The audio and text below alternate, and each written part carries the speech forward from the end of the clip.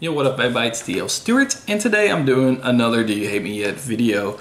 Today's topic is show versus tell, or show don't tell, or whatever.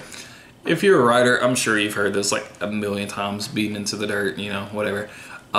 It's just like one of those things you just hear, you know, show don't tell. I believe show don't tell is a poor advice in a sense. I've seen other people talk about how it's a lazy advice or just bad advice altogether. I don't think it's technically a bad advice. I think it's said too much and is thought of too much as well, for it to actually to hold any merit in the writing itself.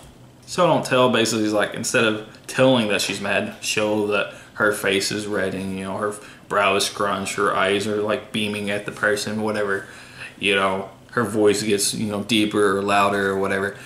You show the emotions, you show them actually being mad, you go through the descriptions.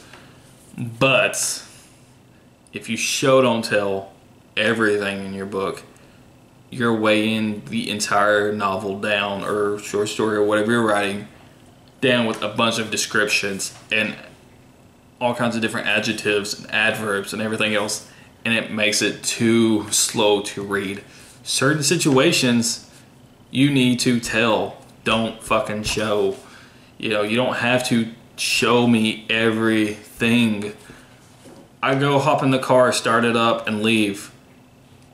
There, I told you what I did. I went to the car, hopped in, and started up and left. Perfectly fine, you know what it is.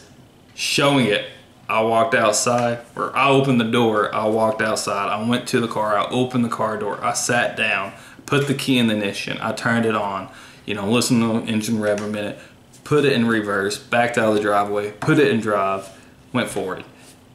That's a lot of bullshit that y'all don't fucking need to put in the book, alright?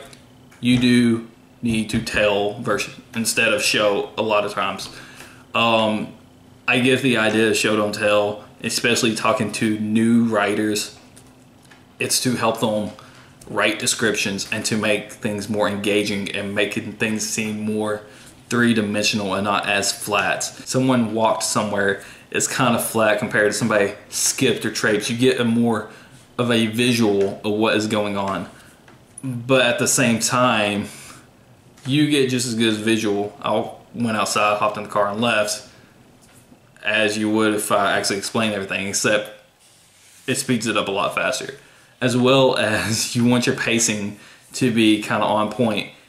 If you show everything, it slows your pacing down so much because there's so much description and everything else. There's so much narrative to it, where telling speeds it up and makes it go faster. So depending on what pace you want to do show or you want to do tell. So just saying show don't tell all the time and actually believing it, or, you know, just cramming that down people's throats, I think is just stupid. You don't always want to show versus tell. You can tell stuff, and you can tell me that you hate me if you do. I don't care.